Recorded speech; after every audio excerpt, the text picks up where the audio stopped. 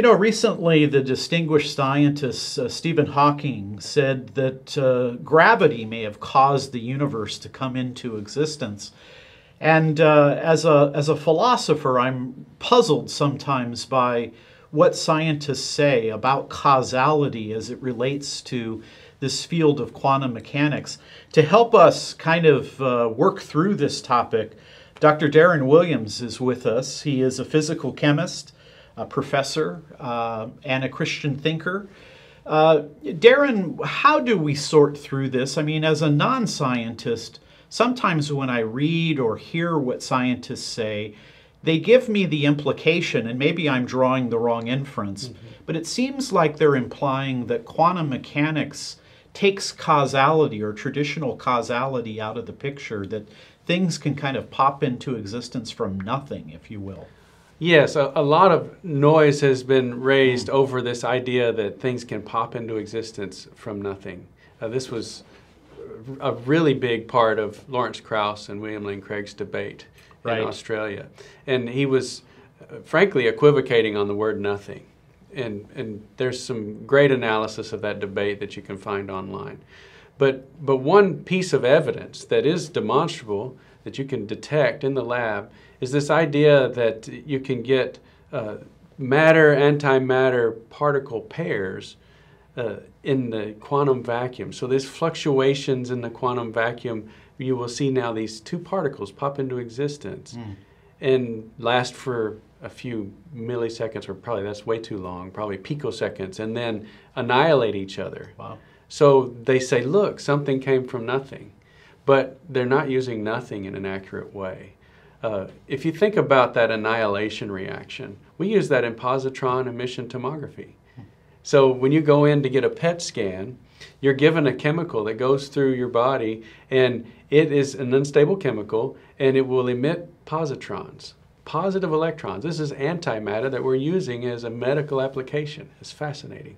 But as soon as that positron finds an electron, and all of the molecules in your body have plenty of electrons, they annihilate each other and produce two gamma rays that are simultaneously produced and go in opposite directions. That's the beauty of this technique, because you have a ring of detectors around your body, and the computer can discriminate. If two detectors don't fire at the same time, it wasn't from your body. It was just noise. And so it's really almost a zero background technique. The computer can listen for simultaneous signals, and it can map out your brain or wherever the area of interest is. If you think about that, if you take those same gamma rays and run this reaction backwards, you have energy, two light photons, producing particles that have mass. And so that's when they're saying nothing, they're saying no mass. Okay. There's plenty of energy. And so where did they get the energy? So that's the equivocation. When they say that something comes from nothing, they're equivocating. Nothing in their case is no mass. Okay. But where'd the energy come from? Let me ask you another question. I remember giving a talk about the law of non-contradiction. Okay. And there was a physicist in the audience, and he, during the question and answer period, said, doesn't quantum mechanics kind of run against the law of non-contradiction in that, you know, light can appear as a wave and a particle, and the law of non-contradiction says nothing can be A and non-A. My thought to that was, it seems to me that the wave particle, they appear under different experimental conditions. Am I even close to being correct yes, there? I think you're on the right track. That saying that something can appear as a particle or appear as a wave is probably more accurate to say described as. So an electron can be described with a wave equation. It can also be described as a microscopic point charge, like a billiard ball. And there's advantages in some experiments, like the photoelectric effect, to treat it like a billiard ball.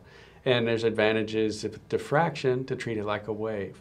And so it's really mathematically, you can treat it either way. But then they layer on what we would call, ontological language and say it is both a particle and a wave, and that's where I think that problems arise. Okay, thank you.